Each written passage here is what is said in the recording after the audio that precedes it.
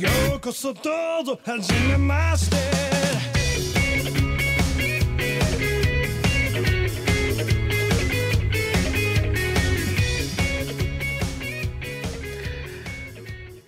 Hello, everyone. Welcome to the GLORIO Chat, the best anime podcast on the internet. So they say. Yep. So we say. I don't know if anybody else says, but... So they asterisk say. Yes. Yeah, so, you know, I wanted to kick things off with a little motivational message for our listeners out there. You know, if you're struggling with something, maybe having a little bit of a hard time with something, and... you're losing hope, thinking about giving up. Just always remember, they announced a new Sakura Wars game in 2019. Hell yeah! I think technically it was announced last year, but this year is like the first trailer or anything, and also announcing that possible. Yeah. Hey man, it's not just the new Sakura Wars, right? It's that they announced it with and also coming to the West. Yeah, and hey.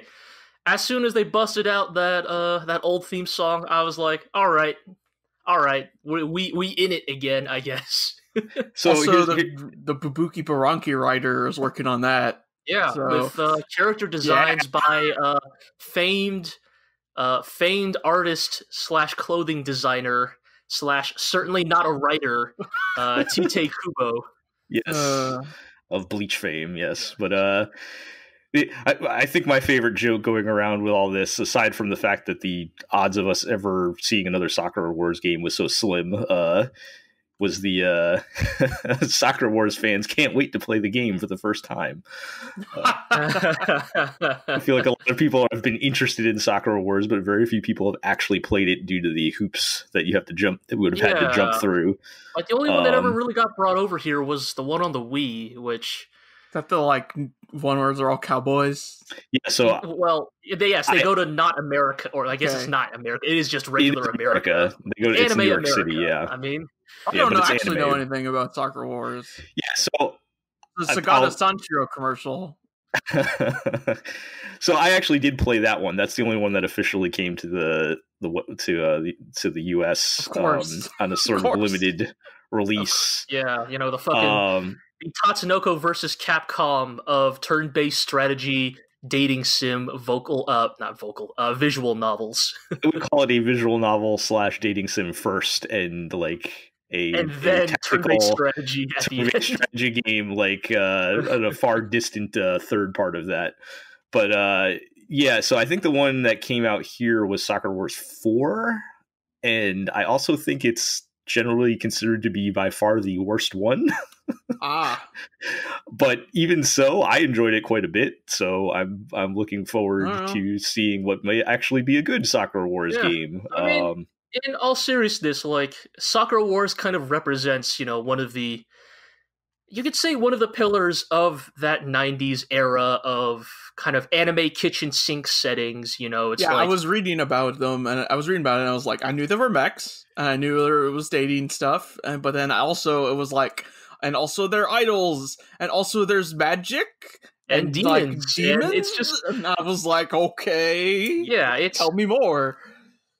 It's just one of those, one of those settings from, I feel like this happened a lot. I mean, maybe this is just rose-tinted glasses. I don't even necessarily say this is a good thing, but it definitely seems like back in the day, a lot of anime franchises were just willing to kind of just throw everything in just to see what stuck, if that makes sense. I mean, now you're in an alternate world, and you have a cheat skill, and you can level up like it's an RPG. And you have a slave who wants to stay your slave. And you have a little sister, and you also showed up in another world with your smartphone. So okay, look, I mean, I'm not gonna say Sakura Wars was fucking clean of this shit. All right, usually in these games, I'm not super familiar, but the general trend is of the girls you meet, you have the traditional Japanese good girl, you have the tomboy, you have the older elegant one, who is also sometimes a foreigner. You have the one who is usually explicitly... You just have every character from Kotobuki. Yes, you have one that is usually explicitly stated to be 13 or 14 years old, because this was still from that time period of anime. Wait, we're not even saying that time period. That's still happening now. Still happening. Don't get it twisted. Yeah. So the one I played was going for like the more international flavor because it was set in New York City. Right. So like the I know girls there's were the one like dressed like a cowboy. Yeah, so the main girl was the one dressed like a cowboy. She was a weeb from Texas who carried a samurai sword. That one. So there was that. I'm trying to remember. It's been a while. Quick 2-second tangent. Is Yes. the Ninja Super Sentai from a couple of years ago. The Sixth Ranger. Oh, the cowboy was a Japanese cowboy from America who transformed with a guitar sword and also a cheeseburger morpher. a cheeseburger, right? Anyway, continue. Yes, it's that kind of mashup because and I remember when I played it was dubbed, but she had an awful Texas accent. And, that's too bad.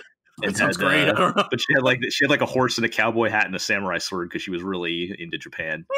And then she was the main girl, but I think I'm trying to remember the other cast members. There was like this cool black lady who was a lawyer from Harlem. Yeah, all right. There was cool. I think the 13-year-old girl was like a little Mexican girl in a poncho and sombrero. Okay. And then they had the Japanese girl was actually like this like stoic androgynous girl in a suit. As you do. Okay. There was a girl in a wheelchair. Okay. I think. And that's all I can remember. You know, it's like those fucking you'd go to like Burger King or whatever in the mid '90s, and they'd have the multicultural squad on their cups. Yeah, I remember those. Oh man. Yeah, so they're trying to like you usually have, you fucking have like the black kid with glasses and also in a wheelchair just to like, cover because many bases all in one character. Yeah, because corporate designers are lazy and they just wanted to hit every checkbox in one character. So yeah. So looking forward to that. Or we'll see if it's actually good or not. But at the very least, I'd put that up there with like what we keep talking about the cursed game list here. That's another one to check off, I guess. I mean, my understanding is that Sega ran a poll a couple years ago of like, what franchise do fans want to see come back, and Sakura Wars was at the top. Valkyria Chronicles 3. I mean. Well, 4 did so well. I'm sure they'll. You did get 4. Like, at least Ace Combat 7 sold well. So one of my fucking pet and niche Japanese franchises is doing okay these days. I mean, at this point, we could hope for any. I mean, what are we gonna get? Like Mother 3 on Switch, or like maybe like Borderlands 3. Oh wait. Now that Reggie Fils-Aimé quit, maybe they'll finally. Maybe he was like the fucking seal that prevented Mother 3 from coming out. Nintendo's been broken. Yeah. Now that he's gone, all bets are off. We're still Mother 3 can be unleashed upon the world. Wild Arms. We'll get the they're never bringing back Wild Arms. We'll get the Philips CDI Zelda games now. All right, we've gone on long enough with our anime game tangent here. Let's talk about actual anime, I guess. Sure. So we've reached the end of the winter 2019 season, and it's time to give our final or final-ish thoughts on the shows we've been talking about over the season. Mm-hmm. I guess before we do that, let's introduce ourselves. 9 minutes into this podcast. I'm really getting lazy with those lately. So yeah, I'm Jel, and with me today, as always, we have Iro. Hi. And we have G. I no longer require that name. I have ascended beyond it. Shinobi requires no name. Look, we already did our Japanese game tangent. You can't start a Sekiro tangent almost 10 minutes into the podcast. Let me finish, damn you. Look, man, Sekiro is real good, y'all. And just to barely tie it into anime, it is like totally copping hard from Dororo. So yeah, I haven't really heard anybody mention that personally. I'm sure somebody has, but I wonder if I should write that article because I wonder if that's still a fresh take because I haven't seen anybody say that. Am I the Venn diagram? Right in the Anime News Network or Or maybe the GLORIO blog. Or Waypoint. I don't know. Look, I'm just saying, am I the only person that exists in this weird Venn diagram of From Software fans and is also watching Dororo this season? I'm kind of somewhere on the edge of that Venn diagram. True, but just I am surprised I have not seen somebody just write that article of how Sekiro is just taking large swaths of its inspiration from Dororo. Yeah. Or maybe just nobody's watching Dororo, but that's probably the more accurate take there. Well, we'll get to Dororo in a minute, but yeah. So let's go through and basically mop up the winter season here. We'll talk about the shows that we've been watching this whole season. We've been talking about on the podcast, so kind of the same ones. And let's start with Mob Psycho 100. Hell yeah. Good. Since we last left off, we left off right as they were entering the kind of the final arc, where Mob got his house burned down, and all the old characters were showing up, and our real villain showed up, and Bones turned on the Sakuga faucet. Yeah, for like multiple episodes of really impressive holy shit fights.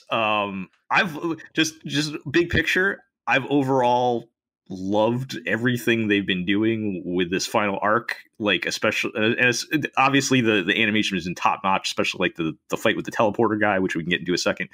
But obviously the main highlight being, for me anyway, Mob's development, where he's now just like this badass, like dropping truth bombs all over the place, but he still hasn't like lost his, but he's still a good kid, but he's also like not putting up with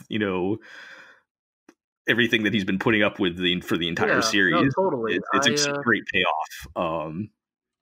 Yeah, I totally agree. I was talking with Iro about this the other day. Like, obviously the fights. Yes, the fights are fucking amazing. Holy shit, Bones just can any fucking studio do what Bones can these days? Like, just I don't know. Maybe Mappa with a movie budget or something. But like, Jesus Christ, just multiple episodes in a row, just turning it on in a way that is just jaw-dropping. Like, just the sheer fucking talent they can bring to the table, and just, I don't know, I go as far as say, there are definitely, I think, parts of Mob here that definitely surpass even season 1 of One Punch Man, if we were going to like compare in terms of like similar types of, action spectacle. But I think really one of the more impressive things is how well they've pulled off Mob's character development over these past 2 seasons. Just how much he's changed since episode 1. Like, you think back to like back then, and he's just kind of like this. He's kind of like this very passive cipher to the world, right? Where he is constantly reactive. He is constantly, reacting to things and being told what to do. And even in the climax of season 1, like it's him turning over his agency to Reagan. Yeah. And now he's still that good kid we've always known him to be, but also he's realized that, in many ways, inaction and passivity are just as bad as, or can be as harmful as bad acts themselves. And that, it's a very tired trope, but, with great power comes great responsibility. And he is coming to wield that power with the maturity that it requires. Yeah, I think one of the, because there was a lot of standout like dialogue in the past like 2 episodes or so, but one of them that stood out to me was like when the evil spirit guy Mogami, what I think was his name, gets released, and before he disappears, he's like, kindness alone doesn't cut it, and then you need to be hard on people sometimes. Right, yeah. And I think that was like, I mean, obviously that dude was like evil or whatever, but there was truth in that, Mob's way wasn't working before, where, he can't just, if he has the ability to stop some of these things, he can't just stand there and watch. He needs to, take action, and he certainly does. Yeah, holy crap, does he? And yeah, we talked about. I just talking about the kind of wrapping up the fights part. I particularly like the fight with the teleporter guy, which didn't even involve Mob, but like kind of all but man, all the side characters teaming up to take him down, and just some of the. And then Reagan just decks him in the face. Of course, yeah. I mean, also at its core, Mob Psycho 100 is also a fantastic comedy. So yeah, I'm glad that they don't lose those aspects of it, even here when things have gotten, quote unquote serious. And just all those camera shifts and just like all these like really beautiful, seamless transitions from character to character doing their thing. It's fucking hats off to Bones, man. Yeah. I am. That is a studio that does not settle. Yeah, I am surprised. I have not seen more screen caps of Reagan with a gun going around. That seems like easy meme material. Like I don't know exactly what the joke would be there, but I feel like somebody could have done something with that. I mean, it's already a meme to just like as a response of why'd you post this or whatever. Just post somebody holding a gun at the camera. So maybe I think that's a meme. Yes. I mean, look. Yes, I'm. There are undoubtedly a million good jokes you could come up with just with a picture of Reagan holding a gun. So yeah, hopefully the internet gets around to that eventually. Somebody get on that, but please do. Yeah, so I love the fights. I love the message. The one thing that I am disappointed in this final arc is the actual villain is super lame. Like I'm not feeling him at all. Like it's so like I don't feel like there's any like creative angle or anything to his whatever. He's just like a dude, just like a really powerful dude who's not going to rely on myself, and like I feel like there's nothing like there.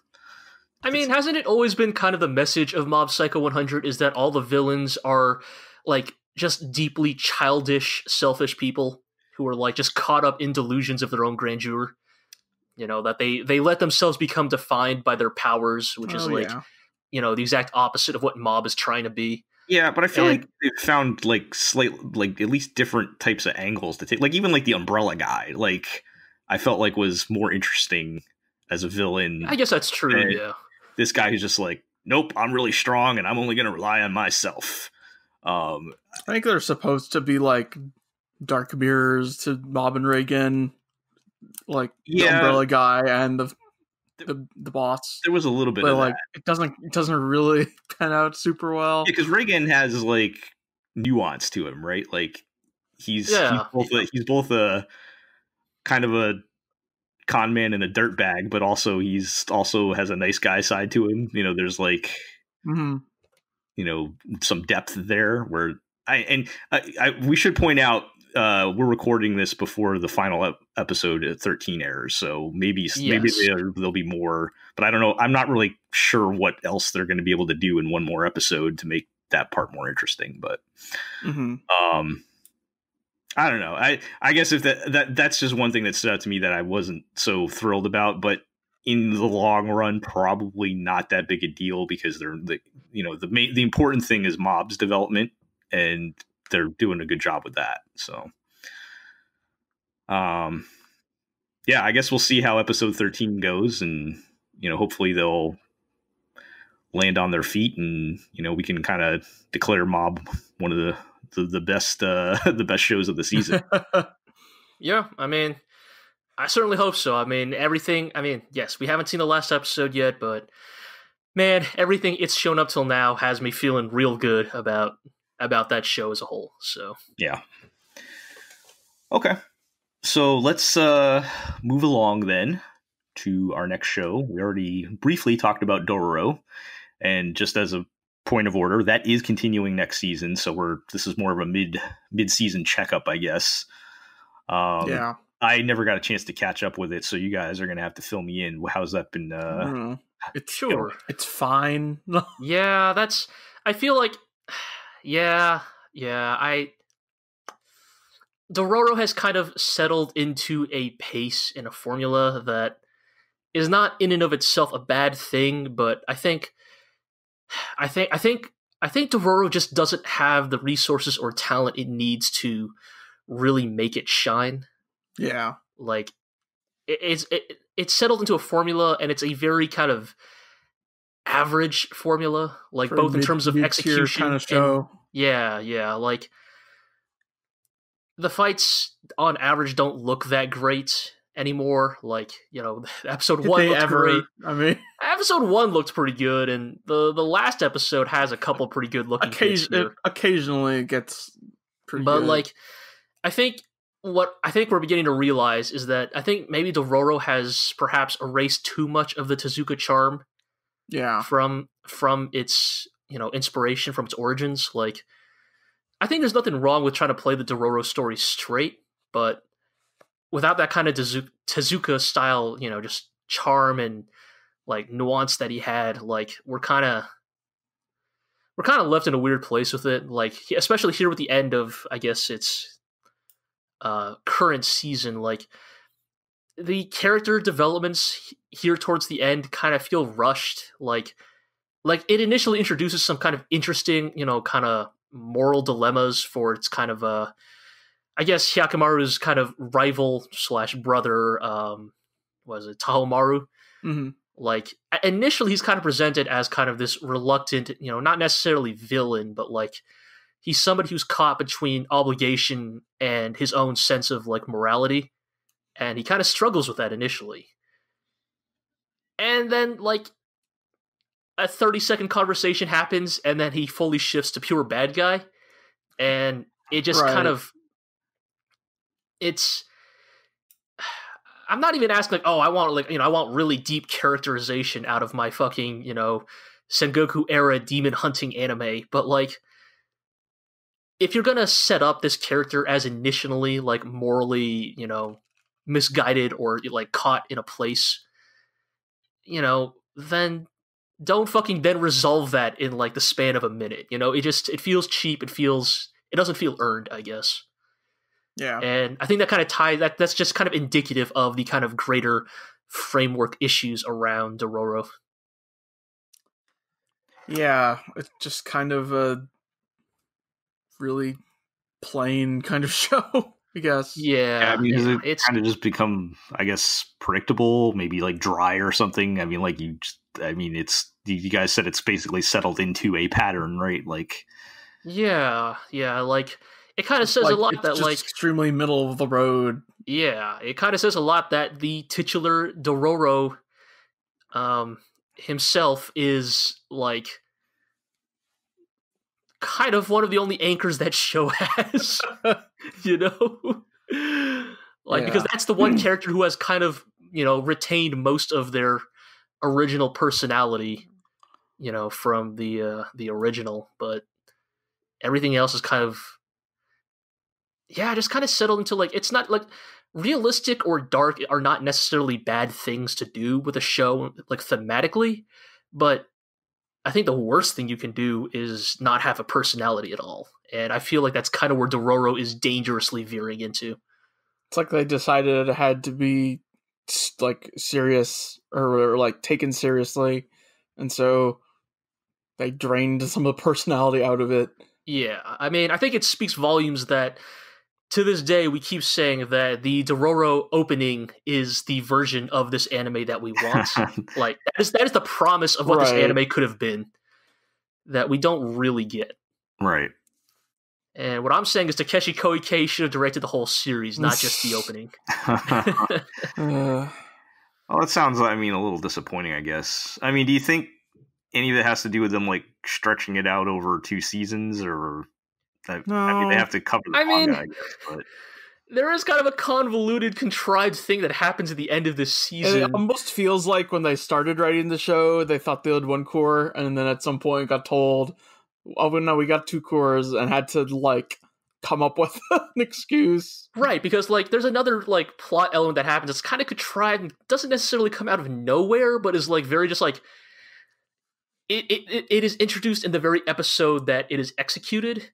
And it's like, oh no, the demons are stronger again. And it's like, okay, I I don't. You didn't really build up to this. More demons in the first place. Right. It's weird. Yeah. Yeah, I mean, like, still mildly enjoyable. Are you planning on sticking it out for the second season? I'll stick it out. Yeah, I mean, I'd like to see how it ends at this point, right? I mean, that manga has never been properly ended, right? So yeah, every version seems to have its own ending. So, all right, I'm curious at least. Well, maybe we'll check back in next season and see if things improve. But yeah, it sounds kind of disappointing at this point. All right, let's. All right, so I'm interested to hear what happened with the next show here. Again, this is also waiting on one more episode airing. We're recording Saturday, so airing tomorrow and Sunday. But the Magnificent Kotobuki, how's that been going? We went from talking about a show that's like has no personality because it's too serious to a show that maybe has a little too much personality for its own good. That's a good description. It's like Kotobuki is unabashedly, it's like weird anime girls hanging out and also fucking as many planes as we can put in there. We fucking love planes. We're gonna put some planes in. Are they gonna do dogfighting? Check out these planes. We don't give a fuck what you think.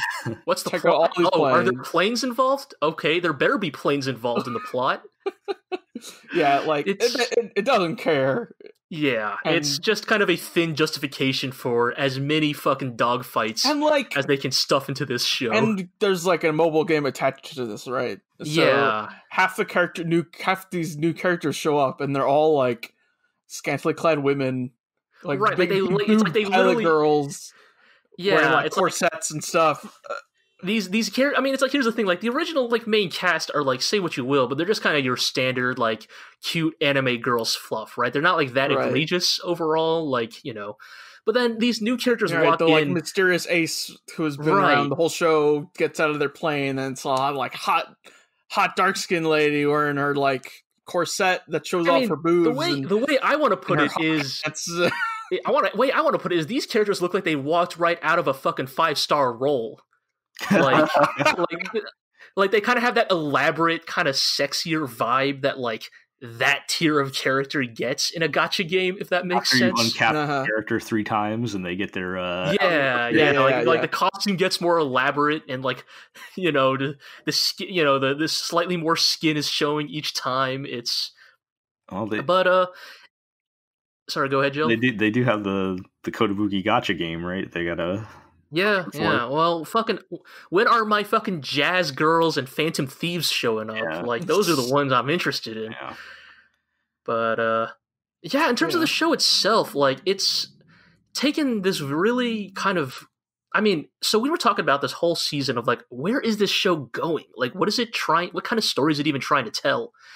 And the story it seems to arrive at is some kind of like weird hyper-capitalist resource war. Like, one city-state has basically become this like hyper-capitalist monopoly on like gasoline and on gas and planes, and more importantly, the isekai portal that leads to Japan. Right. Yeah. Yes. Yeah. That is how they got their planes and their seaweed and shit. I guess. And they're straight up just like trying to grab as much land as they can because you can mathematically predict where the portal shows up and they want to monopolize it. And any city where the portal opens up and doesn't acquiesce their demands just gets firebombed. Yeah. And so, kind of the ending is like, oh, it's the Kotobuki girls and all the like, ragtag misfits and pirates and brigands who still believe that in freedom, because when you close your eyes and you think of the skies, what color do you see? See a dark blue. What is a nation? Up here in the skies, there are no borders up here. All right, thank you for allowing me to just quote Ace Combat a couple times, but yeah, so like, but what that really does is just create an excuse for dogfights and lots of dogfights and really still pretty good dogfights. Like, I guess you could argue, like, you know, in a ways, this show is definitely showing the strength of CG in one regard. At least, you know, not with the characters, but at least with the planes, is like, when you don't have to, like, you know, animate the plane every single time and you just have a model, you could just fucking animate fucking 36 planes going at it. And it's cool. Like the last episode we just watched, I guess the penultimate episode, is kind of just a 15-minute dogfight. Like, yeah. And the show is unabashed about how much it loves its planes. It is just so on its brand of bullshit. And like, even, you know, like, and it does the most like on its brand of bullshit thing possible, where like all these planes are like based on like, you know, real Japanese World War II planes. Like they're like getting the upper hand against the bad guys, but then the main bad guy shows up, who is said to be a former ace. Right, and he's busting out this fucking super experimental fucking Japanese prototype plane, of which only 2 of were ever built in our world. Red prototype super plane. Yeah. I wish I could remember the name of the plane off the top of my head, but plane enthusiasts will know what I'm talking about. It's the prototype Japanese World War II plane with the rear mounted propeller instead of the front mounted propeller, and just. The thing is that this was a real plane. Like, they're not exaggerating at all. Like, this is the actual fucking plane. Yes, I think so. And like, they just bust that out. And because the show has been entirely about real planes, when that thing shows up, you're like, oh shit. Well, sounds like it stayed fun at least. It's continued to broadly entertain in a way that I don't know if I'd necessarily call it good, but it's you know, it knows what it wants to do and it's just gonna do it. Yeah, everyone else be damned. So truly, there's nothing else quite like it. Admire their commitment at the very least. Yeah. All right. I mean, is there anything interesting happening in like the final arc here for the final episode to look forward to? Or they might go to Japan. Yeah, my guess is either they go to Japan or something. I mean, I don't know. Like, look, this fucking anime is just some real fucking Ace Combat shit. It's just gonna end with a badass one-on-one dogfight, and like anything that happens afterwards is perfunctory at best. So is it currently World War II era in Japan that they're going to, or we don't know? Oh, I mean, look, that is always like I've said this even since the first episode. Like, there's always going to be that. Well, the weird whole open and a modern jet flies in. Right, there's that kind of weird specter of World War II Japan kind of hovering in the background that. I frankly hope they never actually address, because the moment they actually try to address it is going to open itself up to criticism. Whereas I think, at least my hope is that these are just plain fans, you know, who just want to show off cool planes, and that they are not going to try and get into the politics of it. I certainly hope not. I don't think this show is nearly equipped to pull that off. I was going to say it'd be a little weird. It would be a little weird if they like popped into 1945 or something. There would be some. Oh yeah, that'd be some. That's some territory that doesn't sound like the show is prepared to handle. But, no, I certainly don't think so. But as Iro said, I think the best twist would be that like 40, 50 years have passed in real Japan since the last time the portal opened up, and just like a real fucking F-16 or something just flies through that portal. Right. You know, just a real ass jet. But, you know, all right, we will see. Well, I'm glad you guys at least got some enjoyment out of that, because it certainly did not look like that was going to be the case when we were previewing it. So no, but it's somehow it found a way, I guess. Somehow wormed its way into our hearts. So, all right, let's move along then to Kakegurui. Double cross? I'm not sure if I should call it that now because I know what the X's mean. Oh no! One of the mean is it kisses? No, I'll get to that in a minute. So, Oh man, I am so ready for this. We have not heard Gel's Kakegurui corner in weeks. Yeah, so I'm going to try to so keep this condensed because there were 2 battles since the last time we talked. And the first one was it was the president's super gay secretary who's very much in love with her and was getting extremely jealous at the president obsessing over Yumiko. And she finally lost it after the president said something to the line, some line to the effect of, "I can't wait till Yumiko stirs up my insides," or something like that.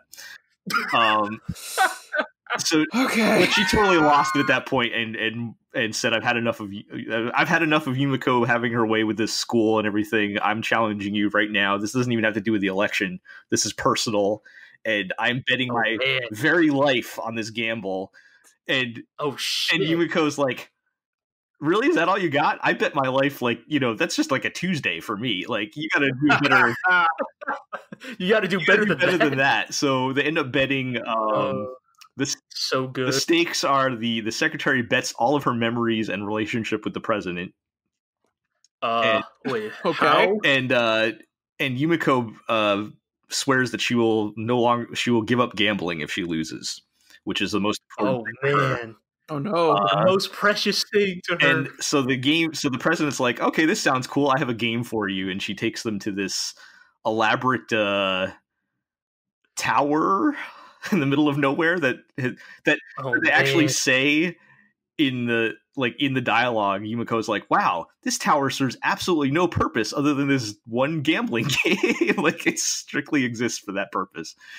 Oh, that's and so it turns good. into like a zero escape scenario where they have to figure out how to get out of the tower without dying. The short version is Yumiko uses the angle of the moon to calculate how the tower was rotating to find the right door or something like that. And then it's zero escape shit. Yeah. And then do this math in base 13. Does Ice 9 come up? It ends with the president and the secretary rolling around in a literal field of lilies, and it gets super gay at the end, which is fine. But right. So how did she give up her memories? Like, well, do they have a machine that extracts memories? I was curious about that. They're like, basically you're just going to die anyway. So it ended up being about her life. So they had her jump off the top of the tower. But okay. But I guess the entire tower was surrounded by like safety mats or something hidden under the flowers. And so like the president's like, okay, well, I don't know who you are anymore, but now let's be friends. And they start like almost making out. Anyway, that was wait, what? Yeah, let's just move on from that one. And then what? Like, yeah, go ahead. So the final battle, and I should point out, so there has been no announcement for season 3, but they explicitly say that this is only the midway point of the big tournament thing. So I would be shocked if we don't get another season 3 in the near future.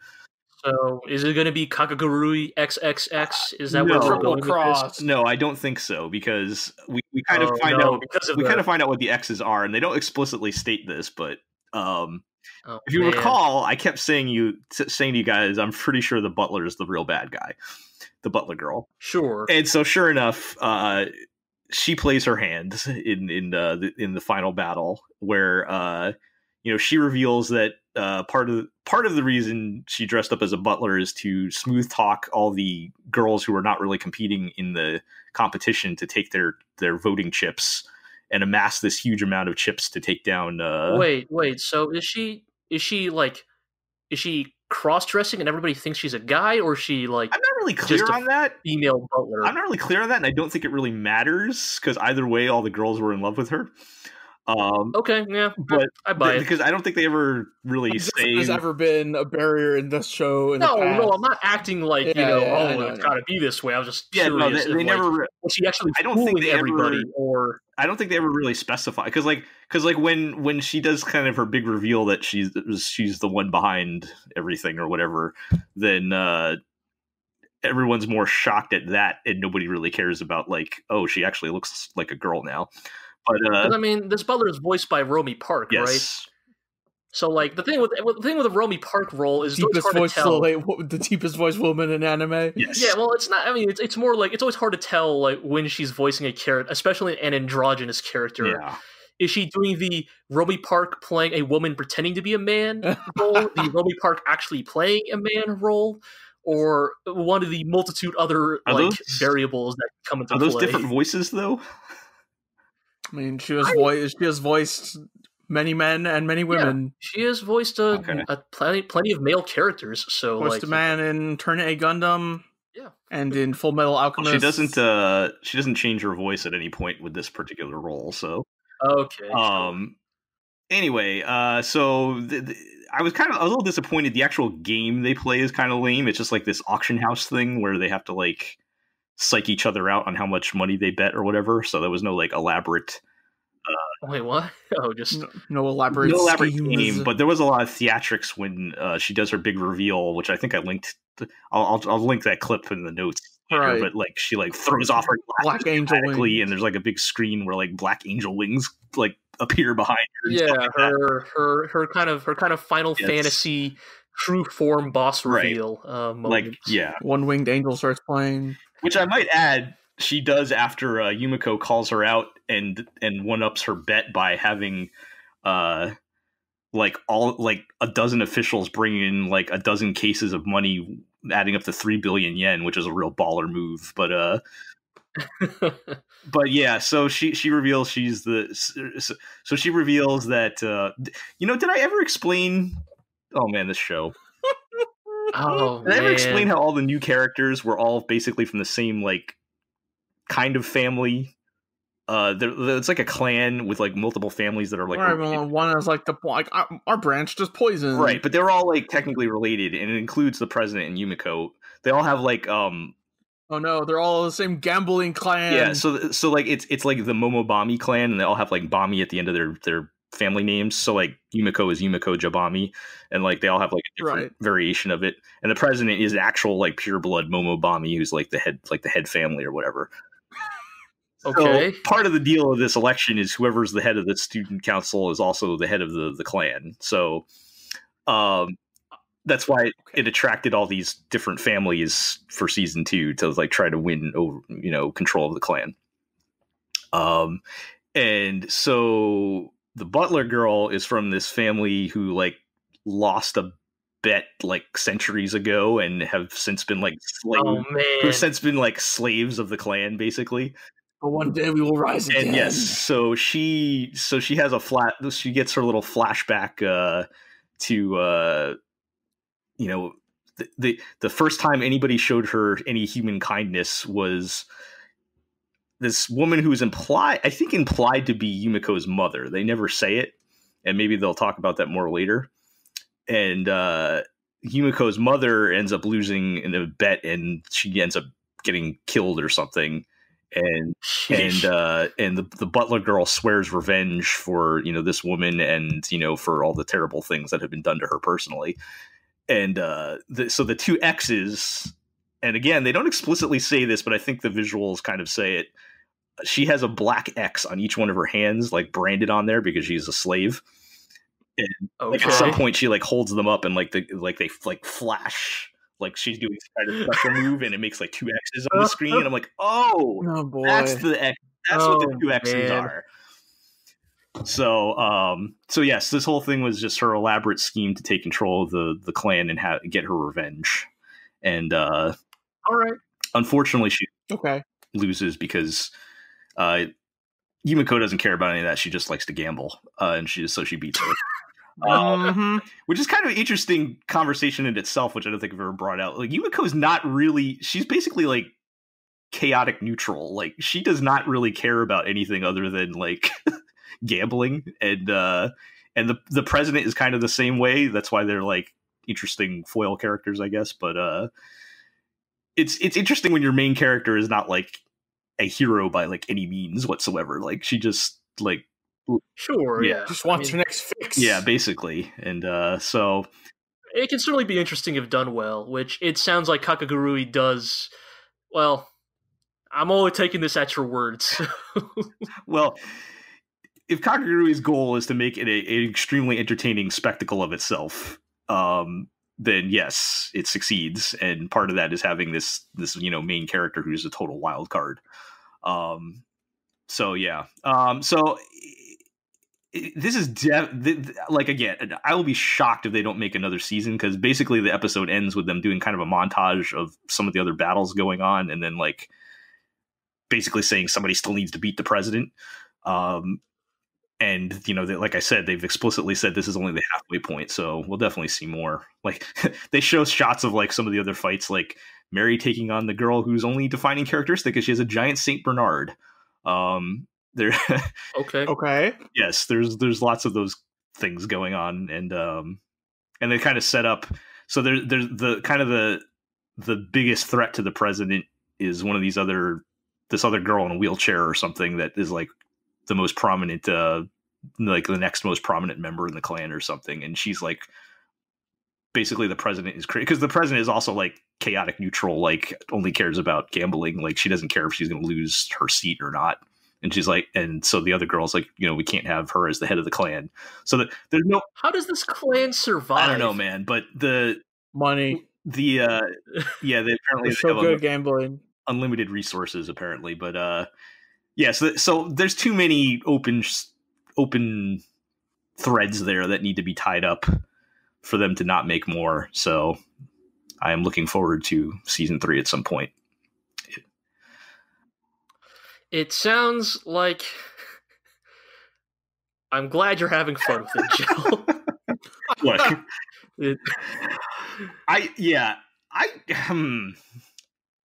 it's just so much. Like, I'm not chastising it. Just like if I had to be honest with myself and like say, would I recommend somebody watch Kakegurui? I think there's a very specific type of entertainment you get out of it, and if that's not what you're looking for, it's not going to work for you.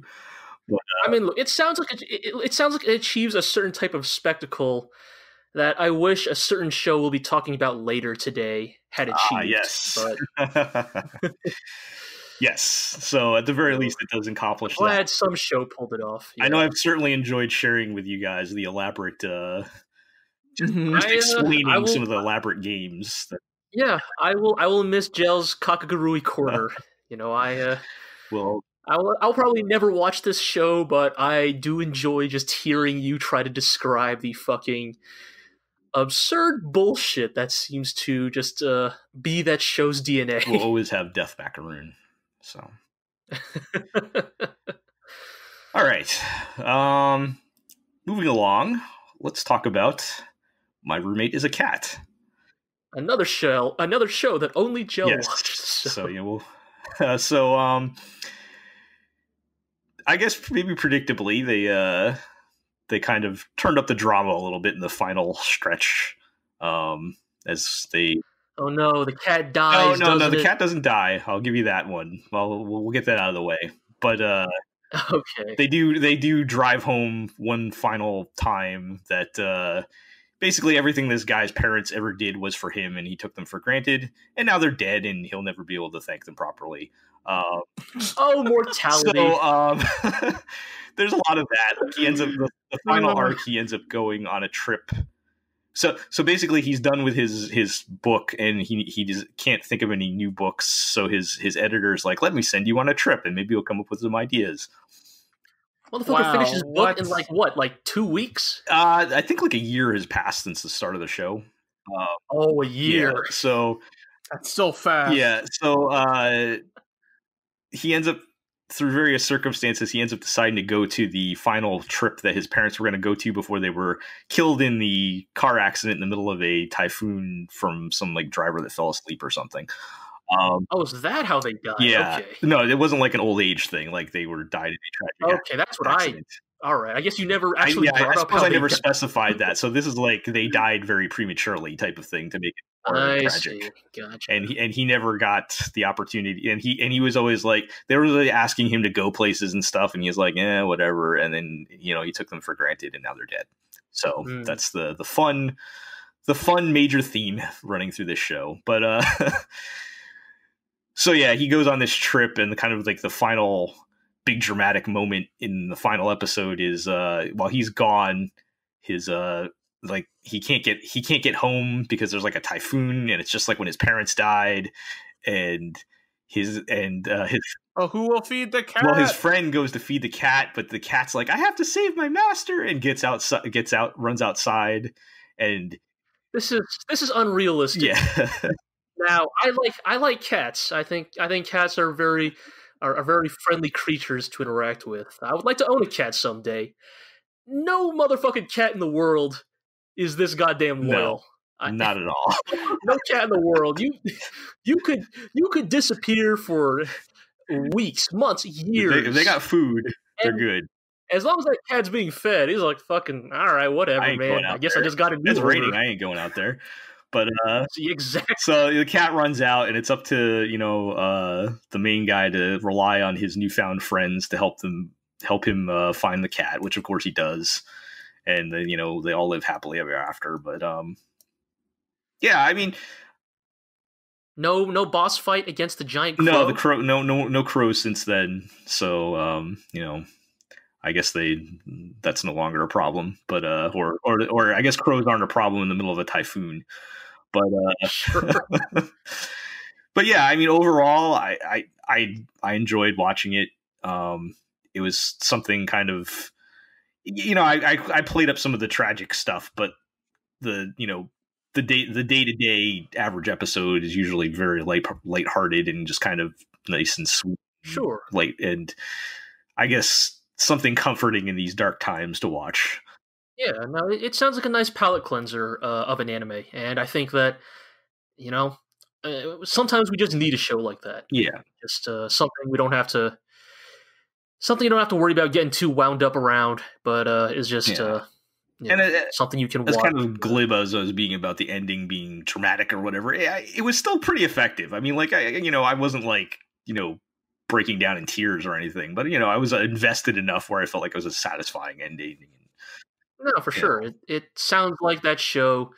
Again, I didn't watch it, but the way you described it sounds like that show was another one that kind of like had a goal in mind, had its scope in mind, and kind of just set out to achieve it. Yep. So yeah, I think if you're looking for that type of show where you want something a little more lighthearted and just something to chill with, I would recommend it. Moving on to a show that is definitely not chill. Oh yeah! Oh, baby, we've been waiting for this to talk about The Promised Neverland. All right, everybody, set aside 30 minutes. This podcast is going to be a 2-hour one. All right, because we're going to talk about the themes, the politics, and the sociological implications of The Price of Smiles. Doing The Promised Neverland first. Oh, I'm sorry. I got them mixed up. My bad. Sorry. So sorry. I was like, why are you so excited? What? Oh, well, the way Jell was talking, I thought we were about to talk about the bad show, not the good show. My bad. I was saying it's a show with no chill, which The Promised Neverland definitely has no chill. But, well, The Price of Smiles also has no chills. That's why I'm sorry. They both start with P. Can you blame me? Yes. Damn it! I'll ruin a perfectly good bit. They're both with the P. Yes. But all right, fine. Let's do The Promised Neverland first. Let's get The Promised Neverland first, and then yes, I have very much been anticipating hearing you guys cut loose on the final. Oh boy, the final price. The Promised Neverland. They made good on the promise of the start of the show, I guess. They got out. Yes. I don't know where it goes from here. I do know a little bit because I started reading the manga. But so what manga you should be reading if you have time to read manga is it's getting an anime soon, but I highly recommend reading the manga. It's called Beastars. Mm-hmm. But in all seriousness, The Promised Neverland, it does what all good shows about a big escape does, and it pulls off the big escape in the almost the best way possible. It's got all the kind of twists and drama you could hope for. And I feel like the actual climax of the escape, I feel like actually pulling off the escape was the penultimate episode, and then the last episode just kind of like the wrap up of the escape. True, yes. But I mean, I think with this kind of show, right, where so much of it is based more on like, at least for now, plots and intrigue. Right. It was much more interesting to see like how do they pull it off, right? Like what are the factors that come into play that we, the viewer, were not privy to at the time? Yeah. I guess what I'm saying is that last episode is when it felt like, because the show is like who can outthink who at this point. And so I felt like last week was the definitive we outthought you and we won, and totally. There wasn't too much of that in the last episode. Right. Which is not to say it's bad or anything. No, but I think a great aspect of it is like the best thing about like when characters are plotting against each other, often like a certain famous 1988 science fiction OVA. I'm surprised it took this long for this to come up. I know. I was trying to work towards it. I was saving it for The Price of Smiles, but I'm willing to bust that out here. But it's more that like, when characters plot against each other, when they plan against each other, it's often the best surprises are because one character is operating on completely different parameters from the other. Like, they are willing to accept ideas and paradigms that the other character has not accepted or has not considered, and thus they are not ready to plan for them. And the kind of great thing you see here with with Mama versus the kids is like, she severely underestimates the physical lengths they are willing to go to, right, to trick her. I mean, like, I had almost forgotten because for better or worse, both Ray and Emma, even well into the manga, have hairstyles that cover their hair. But right, like Emma fucking cut her ear off. Like, Ray does they too. spent so much time talking about like the device that disables the thing, so that when she actually just fucking it's a great red herring. Cuts it off. Like they kind of build up to this idea of like, oh, like the moment we disable the the trackers, they'll know, and we have to build around that plan. But it's like, actually, no, like, motherfucker, we were never planning to disable the trackers to begin with. We were going to take the fucking. I think everyone else, they still disabled them, right? But. Maybe, yeah. I think, well, that's a good point. I'm not actually. I guess that's a good point, actually. Yes, because when Mama is running after them, she doesn't know where to go immediately. She just knows they're on the wall, and by that point, I guess yes, both Ray and Emma have already removed their trackers through the most traumatic method possible. So, well, they needed to. They needed to have Mama think they were still in the house, right? So. Right. I mean, that's the great thing about that plot, right? They couldn't disable theirs. They had to do that. Yeah, like their plot hinges on them keeping the trackers working because, again, that's the paradigm that Mama is operating under, is that either the trackers are working or the trackers are not working. She has never considered the trackers are working but are no longer attached to the people that that they're a part of. So, G, I have a question. As someone who has read the manga, did they rush anything or make any dramatic changes to hit this point by episode 12? Or is this about the pace you were expecting? This is about the pace I was expecting. I assumed no matter what, season 1 was going to end with the escape. It had to. Yeah. Now, that said, I haven't read the early parts of the manga in a while. I'm sure there are some fans out there who are screaming at me right now saying that no, the anime totally forgot such and such. For me, the thing I've always felt the anime has kind of missed compared to the manga is it kind of how effectively the manga sets a sense of dread in the story. Like, because I've said it before, but because manga can be in black and white, they can use darks and lights in more dramatic, interesting ways than the anime can. Right. Right. Like the anime is just like it's at night half the time. It's just everything's dark all the time. Right, like, the only way they ever portray Mama as, like, scary is when her pupils get really small and she gets, like, that real angry-ass looking look on her face. Whereas, like, in the manga, Mama is terrifying for plenty of other reasons, or with plenty of other expressions and ways she's framed with, like, lighting in the panels. Like, beyond just, oh, she's got a scary face, it's...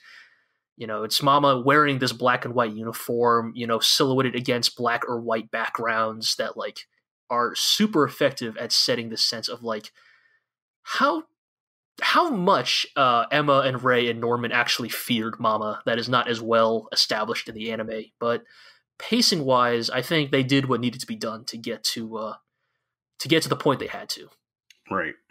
Yeah, I had heard some people complaining about some of the choices they made for the anime, but I didn't really investigate. So I was just wondering if you had any other input. I know we talked about that part kind of last time, but yeah, I couldn't see how they could get away with ending with anything.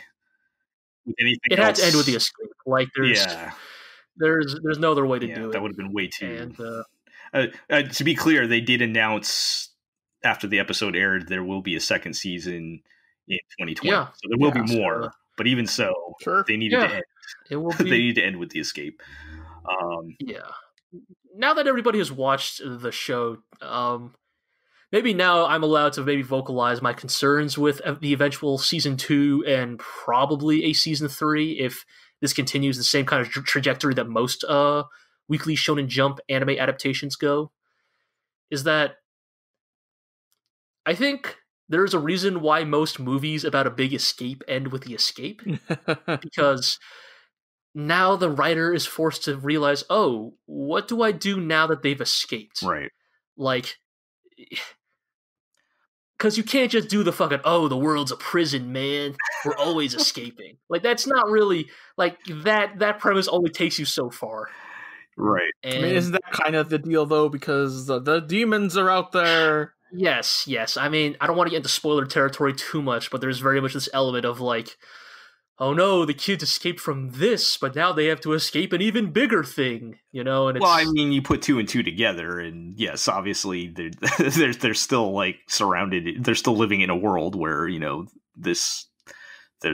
where they're surrounded by flesh-eating demons. Yes. And the thematic aspects of the manga it gets into later is very much it starts to get into the now that we've escaped, what next? What does our pushback look like? What does our resistance look like? And what does eventually our rebellion look like? And these are the elements I kind of think. I think the way I put it before is that the Promised Neverland trades its razor-sharp focus for increased breadth and scope.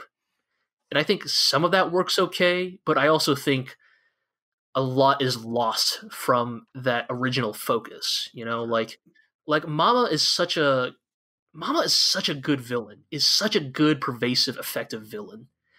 And there is nobody who ever really takes her place later in the story, in the sense of like they're obviously villains, but you're more none of such a like personal and overbearing presence. Yeah.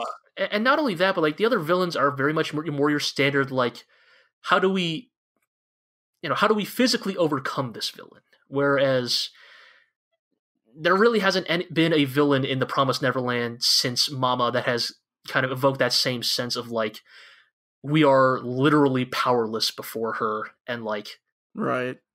We have to scrounge up a way to win that, like, again, we have to find entirely different paradigms through which to beat her. Right. Yeah, I mean, like, even I think the manga doesn't really get into later. In one episode, they were even talking about, how do we subdue or even kill Mama? Like, but like, how far does that even get you? Like, there was so much, and I feel like so many of the show's strengths were playing off how tight the constraints were. Like they had to really find all the little cracks in their situation that were, seemingly not there, and that was part of the, the intrigue of it all. Is like, how are they going to? And I could see how some of that tension might be lost in a broader, larger setting. So I guess it'll be interesting. That said, what we did get, I thought was very good.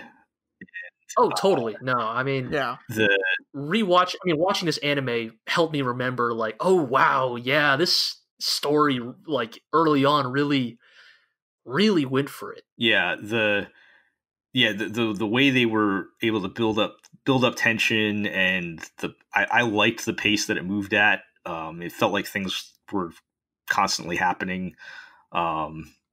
Is Norman dead? That was. I will put down money. He is not dead. I didn't think so, but I was. I guess we don't really. I guess we don't really know. Gee, I'll just let you stay silent on that one.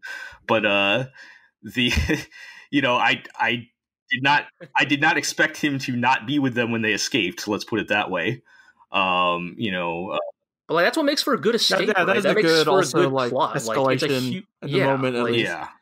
Because the worst thing an escape story can do is make you feel that there are no consequences for their mistakes, right? That the people trying to escape can fuck up as often as they want, and that they will never actually suffer for their attempt. Whereas, like, I think the really good thing the Promised Neverland does is, like, actually, it's like, again, nah, dog, you're trying to escape, and we're going to punish you if we catch you or if you fuck up. Right. And that's exactly what happens. Yeah, and like, because like if it's like, okay, here's our plan, and then everything goes according to their plan, then that's like not interesting to watch, right? Like you got to see what happens when things go wrong.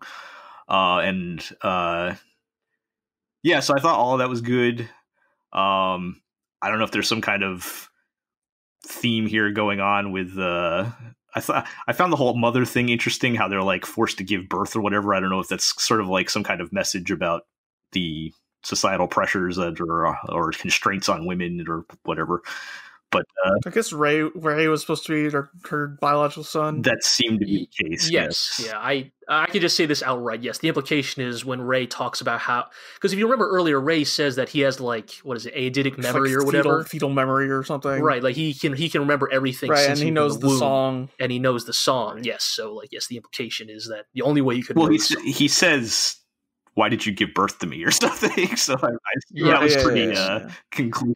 Yeah, it's pretty on the nose by the end there. Yes, but yeah, and I mean, there's something to be said about like I mean, obviously in the flashback it implies that Mama herself also once tried to escape, and like the kind of like idea of like I got that a bit early when Crone tries to report in.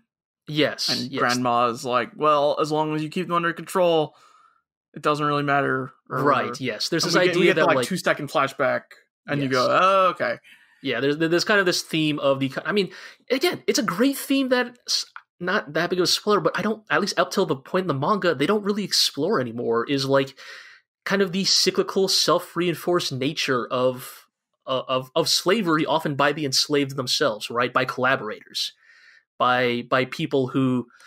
And you're stuck in a status quo. Anything outside that status quo looks impossible. Right.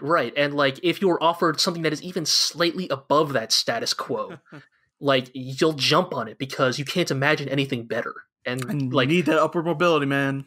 Right. And that is kind of what is reinforced. Like the most horrifying thing that the demons have done to humanity is convince humanity that they themselves need to carry out this cycle. Right.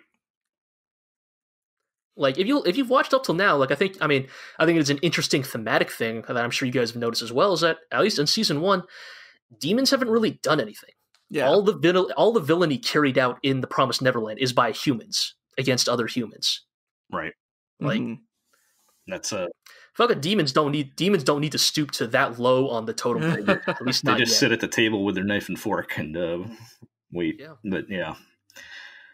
Yeah, so, I mean, great first season. I guess we'll see what happens. So they said it's going to be 2020, so it's not going to be anytime soon for season 2. Sure. But, that's fine. I mean, again, I think we've talked about this with My Hero Academia, that, like, we're kind of living in that era now where shonen anime no longer need to, like, be airing 24/7 unless your name is One Piece. That's still going, huh? Grandfathered in, like One Piece is grandfathered in, right? You know, like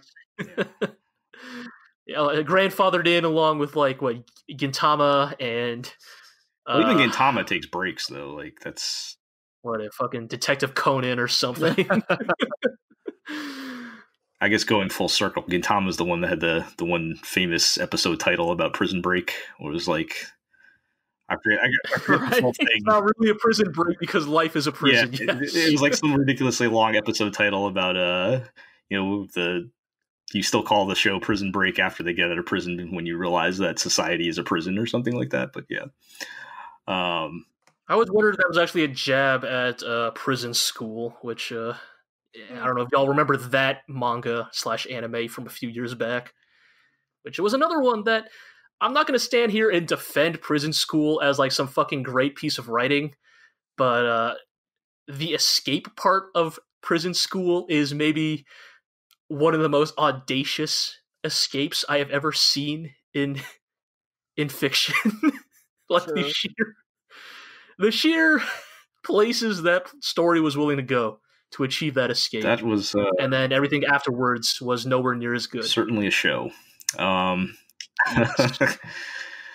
All right. Speaking of shows, there's certainly shows. Yes. Okay, now we can get time. into it. Just repeat everything you said 20 minutes ago.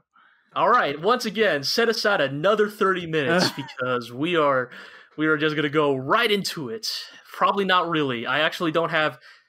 Well, let's see. Maybe if you guys get me wound up enough, we'll be able to go that long. But I don't know if I have necessarily that many things to So, say gee, about. did we find out what the price of Smiles was? Yeah, turns out it's fucking nothing. No, I thought the price of Smiles was all modern technology. Let's bomb ourselves Oh, back it was to the blowing up all technology, Yeah, taking us back to the Stone Age. You know, Except it's not the Stone Age, electricity is evil and causes us to fight each other. except that we blew up all technology, but apparently we still have electricity and modern medicine and combustion engines. Like cars still work. Apparently, the only thing we destroyed by destroying all technology were the robots. So we're going back to We climbed to this tower and pushed the end war button on top of the tower, and Oh it my ended all God. war, and everything's Oh. fine. Jesus fucking Christ. So Okay, so to start from the top, I feel like you're a therapist. Why don't you just, tell me what Where did we leave off, Jel? Do you remember? okay, let me see if I can remember. They discovered the nanomachines were killing everything. Right. yes, Somewhere yes, around okay. there, and that the technology was and bad. yes, and then they discovered a way to turn off all the technology or all the crystals to give life back to the materia. Oops, I mean nanomachines. So, Kind of it. yeah, right? I'm not even joking when I say it's basically the fucking materia, right? No, but yeah, but like, What is that? plot-wise, fucking nothing. Is that what the war was about? Like, how does that end the war? Or So, okay, so to kind of try to sum this up in the way that, your Kakegurui Corner does, the last few episodes are basically like, so the first of the what episodes was it, like 10 through 12 or some shit like that, 9 through 12? Okay, so basically, the fucking, like, cool older commander of the Empire squad gives his life to save his squaddies, as you would expect, because remember, this is the price of Smiles, blah, blah, blah. He, in his dying breath, he paid tells the them price all of Smiles. to live on and survive, blah, blah, blah. Eventually, the princesses, the kingdom invents Metal Gear. They Right, invent an artillery They cannon make a big gun. that can hit anywhere in the world without retaliation, except not really, because we see it in action, and it's kind of just a big artillery piece. Its range doesn't even seem that far. In fact, its range seems to be within visible distance. It's not great. They make a big deal with the super gun, and it doesn't really do shit. Right, but it turns out that super gun is kind of a red herring, because Right, actually, what we need to do is go and find the secret tower built by the Old Kingdom. Right, because the Old Kingdom built a tower that could delete all the bad technology before they went extinct. Yeah. And it's still functional. The Empire, it's an Empire territory, and they kept it intact. And so, Princess Yang Wen-li has decided to split her fleet between a decoy fleet that will fight the Empire on the front lines, using the artillery cannon to try and stall them. Meanwhile, she and a small detachment of soldiers will attempt to infiltrate Empire territory to activate push the end all war button. Right, to push the delete war button. But as she's going through territory, she gets intercepted by our main squad from the Empire, who have been tasked with kind of guarding one of the, like, hidden side routes. They're not a part of the main fight. And they catch up and they find out, oh shit, isn't that the fucking princess? So it's set up as, this race against time, as the Empire squad rushes after the princess, and the princess's like royal guard have to like stay behind to hold out while she gets the stop war button set up. And the fight's not very good. The budget has entirely fallen apart for this show. There are some individual shots in the last episode that are laughable. Not just like laughable and like, ah man, that sucks. But as in Iro and I actually burst out into full-on belly laughter at the sheer fucking just absurdity of some of these shots. The sheer badness of some of these shots. Okay, so like with Stella, main soldier of the Empire, whatever, and also like busts into the tower, and her mother is helping the princess.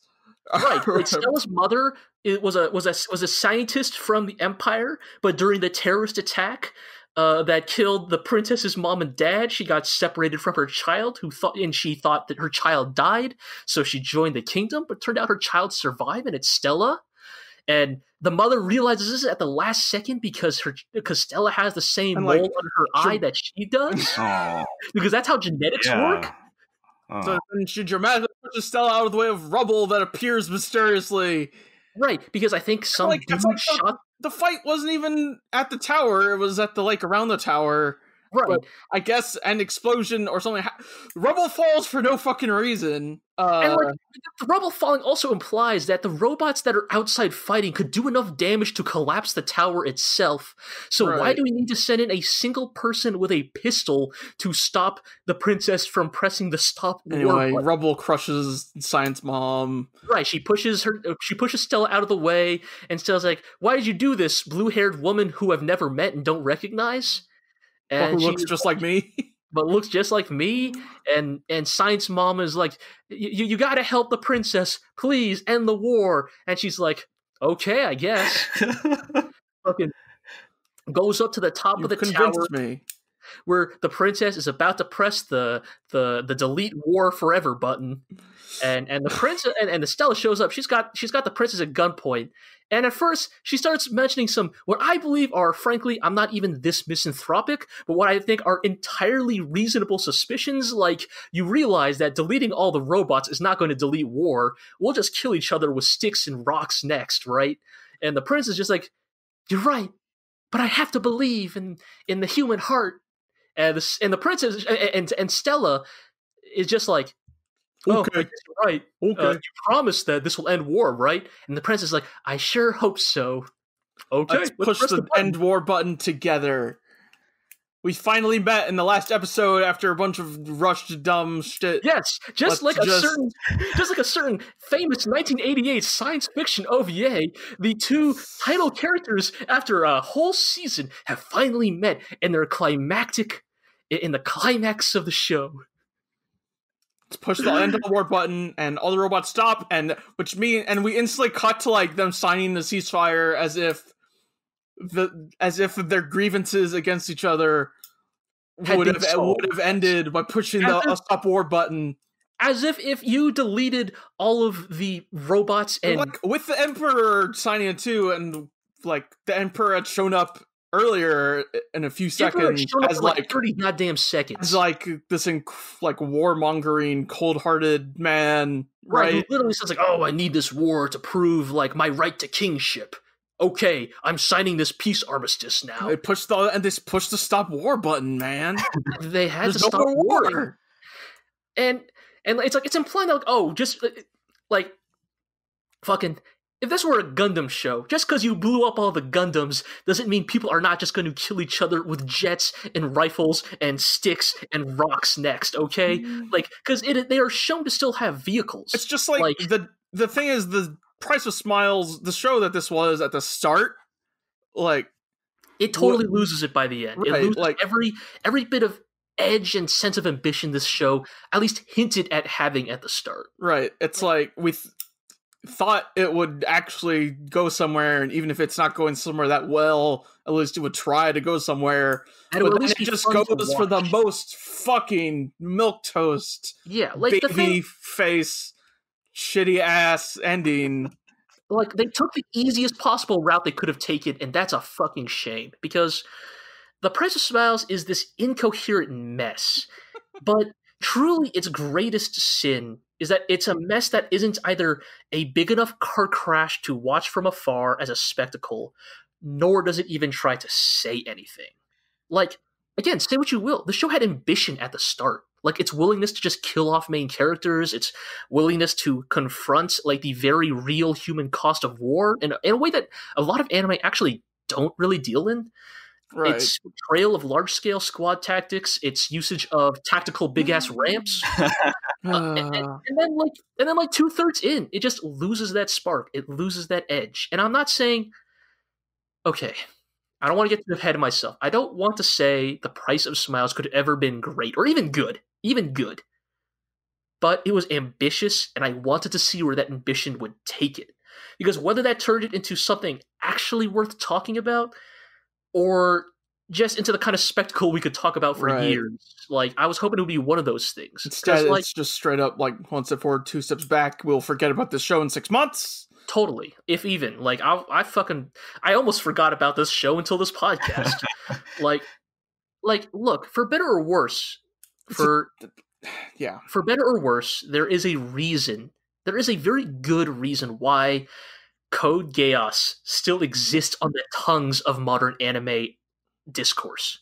Because in the end, people remember that show. Wasn't very good, but it never stopped trying to reach for the stars, no matter how much that would comically backfire on it. And, like, people will talk about that because that's ambitious. That's trying something. Whereas Price of Smiles has proved itself as beneath notice. Yeah, like, here's the thing. Everybody always talked about, like, since episode 2, there was always a subsect of the fandom for Price of Smiles that was like, oh man, when is the princess just gonna have enough of this shit and, like, just turn on the full genocide faucet on?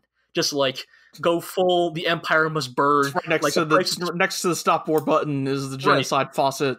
Right, is the, it turns out, everybody's waiting for the princess to say... After you push the end war button, you have to wash your hands. Wash your hands in the genocide faucet. Look, everybody was just hoping that eventually the princess would just say, actually, the price of smiles is fire and blood. But, like, and here's the thing, I'm not even saying that's an agreeable position, but boy, imagine how fucking funny this show would be if the princess went in that direction by the end of this show. Or imagine if the princess by the end of this show actually built Metal Gear. And just like, oh, this is how the empire dies. There's just nothing at the end of that show. Like, yeah. Like, the war ends and then everybody lives happily ever after. Like, there's, like, one throwaway line about, like, oh, well, the world is still a chaotic place because we got rid of all technology. But, which, again, I feel like, I don't want to even get into that here, like, thematically, how misanthropic of a viewpoint it is. Like, how fucking naive, how fucking childish you have to believe that, oh, getting rid of technology would make the world good again. We just took everyone's guns away, it'll be nice. Not even guns, but, like, I know. You can tell that the show had to fucking cover its ass by saying, oh, only the robot technology got shut down. Because that's a very selective version of Luddism. Like, this idea that, oh, humans were better. Humans were more honest when we didn't have technology. Maybe the old ways were best, G. Right. Oh, society was better when we didn't have electricity and modern medicine and vaccines. Or you could put that to, like... you could put that, like... people saying we were better before we had the internet or before we had social media or something like that, right? Like, it's very backwards. Well, maybe you could argue at some of the social media. I don't know. Sometimes I look at social media. But generally, like, regressive, like, dare I say, conservative. Things were better 30 years ago. It just very much ties into, it just very much ties into this really misanthropic mindset that, oh, like, because I specifically don't need... Perhaps I'm a person, maybe I am a healthy, mentally normative person. Maybe I don't need medication to live every day or something. So, of course, naturally, I just assume, oh, well, if I don't need this, then maybe nobody needs this. Right. Like, it completely ignores the idea that, oh, I don't know, maybe technology can be good sometimes. And I don't know. Again, here's the thing. I don't even think the show was thinking that far. I really don't. Like, that's the thing. I was gonna say, I don't even want to chastise. It was just war. It was just wanted to hit that war's bad target. Like, and I guess I sometimes wonder, like, I don't know where the fucking mindset comes from. Just like, oh, if I just end the war. That will just eliminate all of the pre-existing prejudice and hatred and grudges that likely existed to, you know, like a certain 1988 science fiction OVA explains, that wars don't happen. You have to stop. Wars don't happen in a vacuum. Wars don't happen because two people just don't like each other anymore. Wars happen because there are decades or centuries of pre-existing anathema between two societies that exist in the very cultural DNA of those societies that cannot be eliminated just because, oh, we gave them food and presents and lettuce. Push the stop war button. Do they give them lettuce at the end? I don't even know if they do. I guess maybe it's implied. I guess Stella, when Stella's like in the village, that old lady gives her some lettuce, right? Sure. All right. Well, Lily is running the orphanage now, even though she killed a man. Lily killed a man with her bare hands. Lily is like this happy, blameless anime girl, even though she murdered people. I'm just disappointed. That's the price of smiles. I'm just disappointed there was no really train wreck spectacle in the end to talk about. That's right. Like I was so looking forward to telling you. The ending the show needed was like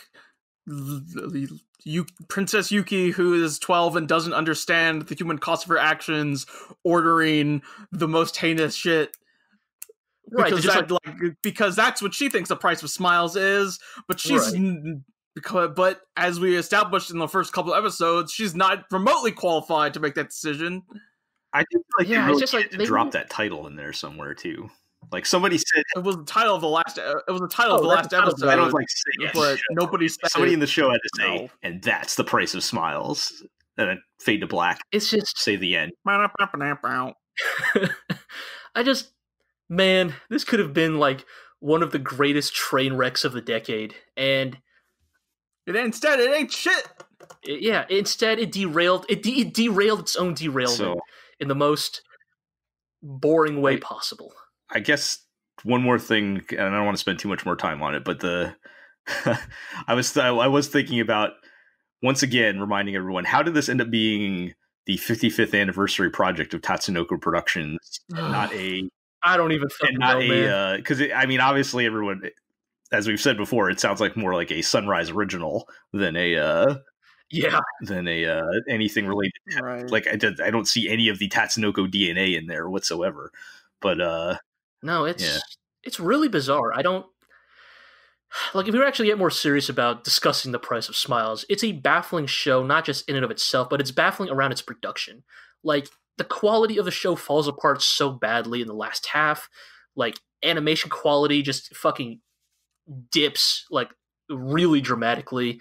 Like this thing was clearly not super well funded or not given enough time to like really develop itself. And so what does Tatsunoko get out of this? Like, was this Tatsunoko hoping to kickstart a new franchise? Like, many companies have tried to kickstart their own Gundam. Many have. 90% of them fail. Like, this is not even me being a Gundam fanboy. This is me just stating the facts that, like, very few shows have ever managed to capture what Gundam did and then turn that into a long-running franchise. Do they get tired of doing dark, serious reboots of their existing properties? I would have been up for one of those. I mean, those always turn out pretty good. Like, and it's just baffling because you compare it to every other like big anime company that has done an anniversary project. Like, say what you will about how they're executed. I mean, sure, you have your Megalo boxes on one end of the spectrum, but then you have your Digimon Tries on the other end of the spectrum. But like, the idea is that these anniversary projects. Look, I'm just taking your word for it. I only watched like the first 3 episodes of Digimon Tries. Yeah, at least it makes sense though. Like with that being an anniversary project for you.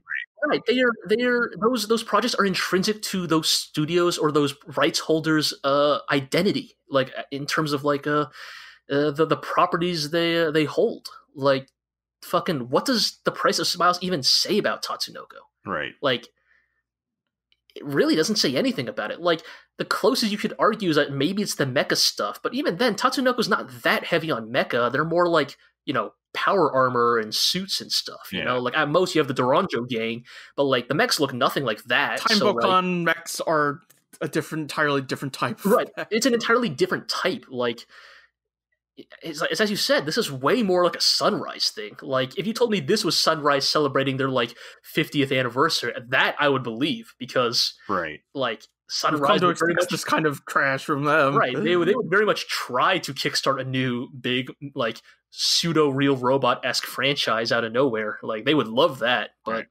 Yeah. Tatsunoko? Yeah. Yeah.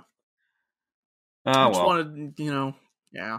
If you want to watch a 12-episode, like, hilarious train wreck mech show, watch Comet Lucifer from a few years back.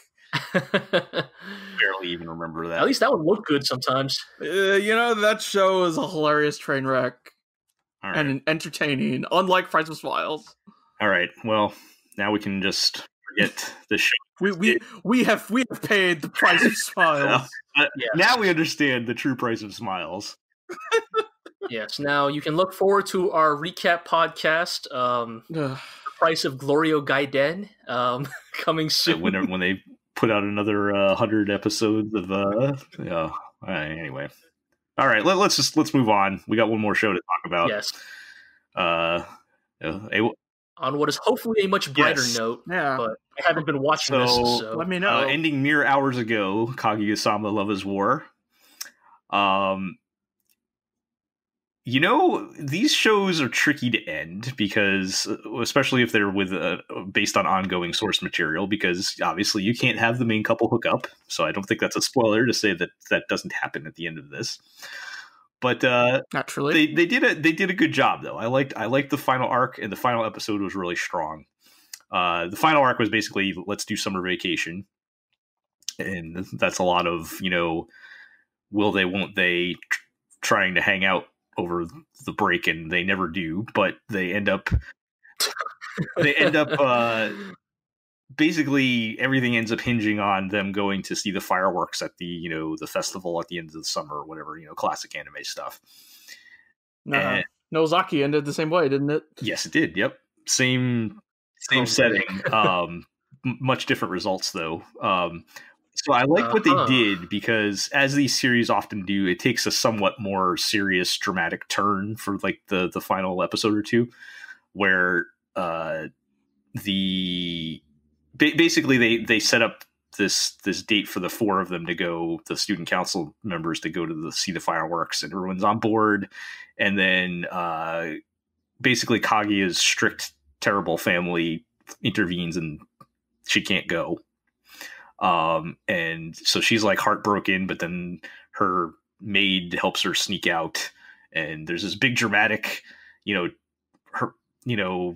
chase to, or whatever you want to call it, to find her other friends. I know what you're talking about, see the fireworks, and so like an 80s teen movie. Pretty much. And there's all these twists and turns. Everyone's kind of acting more serious and out of character, and this is all stuff you would expect, but I think the great part of it all is this is only like 2/3 of the episode, and the real final punch of it all is after they've gone through these big dramatic,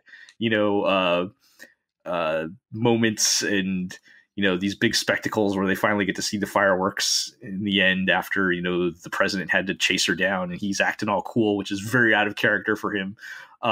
They cut to the final third of the episode, which is like the aftermath, and everyone regrets how like silly and overdramatic they acted, and they're super embarrassed.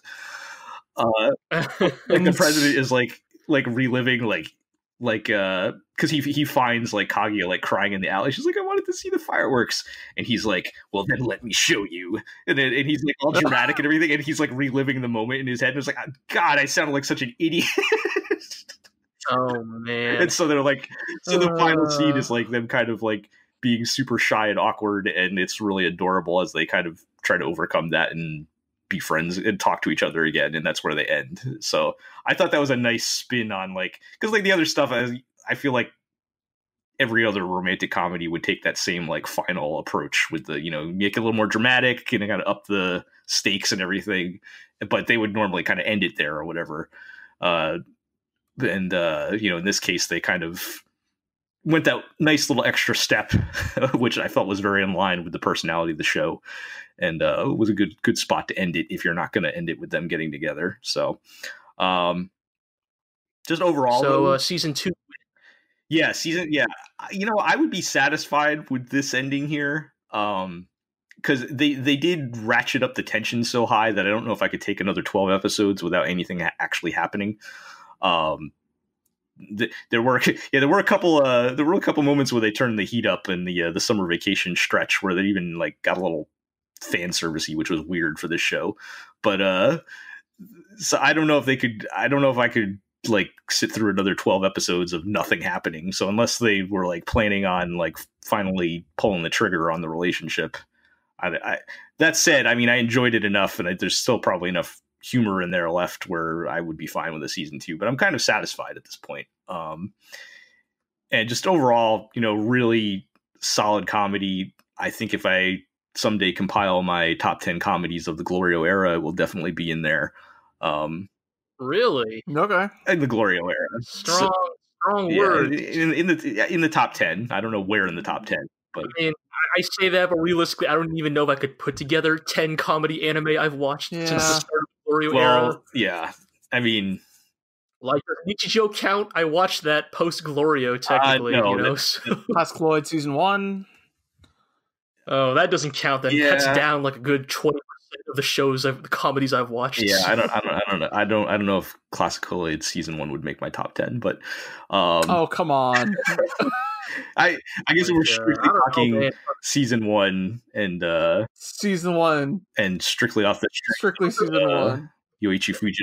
The fuck does that list even look like? That's like Saba Gebu. That's Hinamatsuri. Yeah, I'd have to think about it. I'd have to list it out. That's the only 2 I think I've watched. So yeah, Osamatsu. Sure. Yeah, I guess. Yeah, I'd say Osamatsu's highs made up for its lows. Double Decker. Yeah, hell yeah, Double Decker would totally make that list. Yeah, I never did watch that.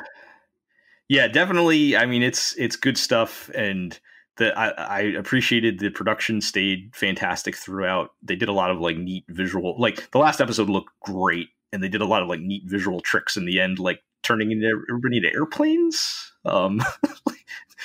Okay. Did they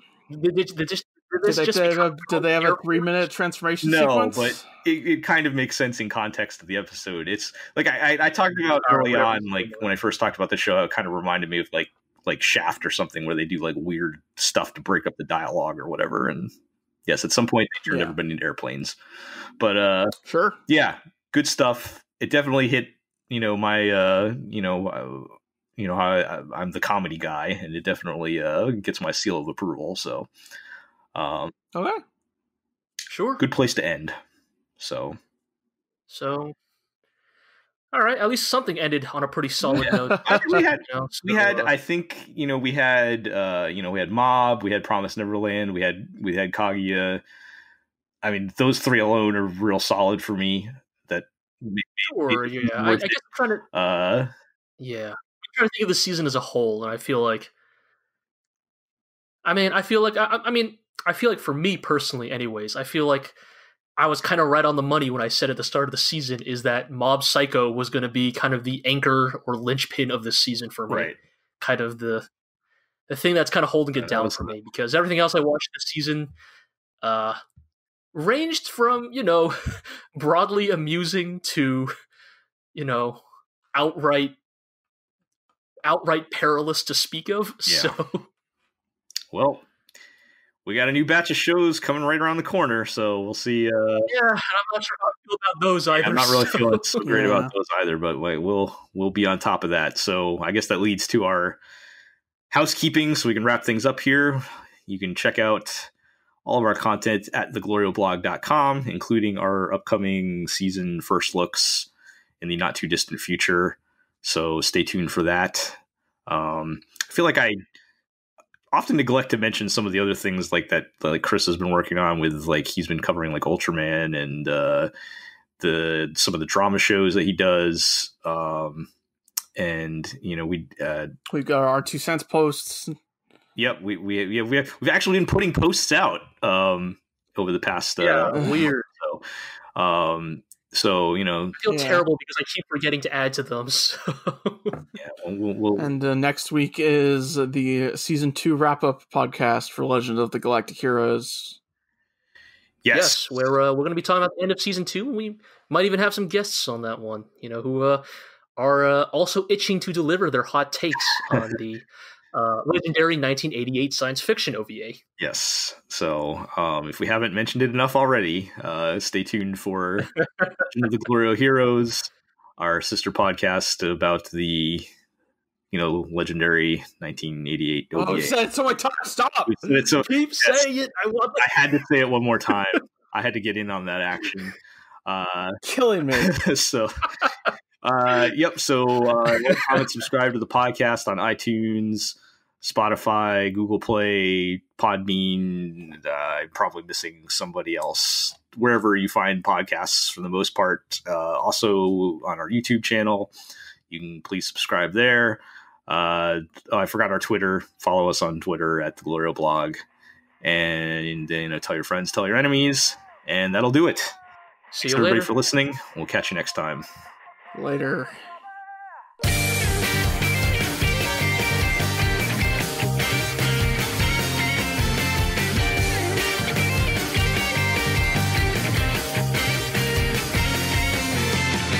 What did I hear? 彼氏ってられない街に来る